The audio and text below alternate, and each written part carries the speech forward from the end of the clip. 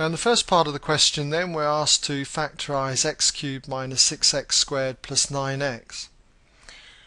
And how would I do this? Well, when I factorise anything, the first thing I would always do is check to see whether there's a common factor.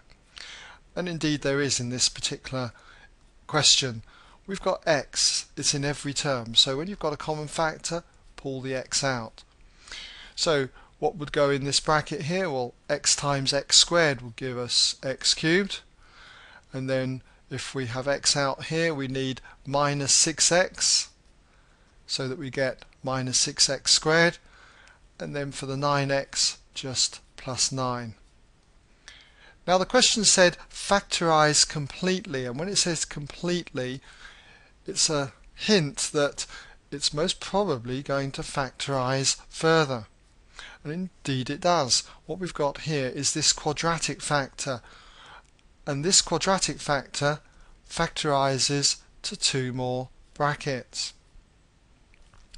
What we have is in fact an x at the front, and we have for the 9 a minus 3 and a minus 3 at the rear, so that would multiply out to give us plus 9, and if you expand the brackets you'll get minus 3x and another minus 3x gives the minus 6x.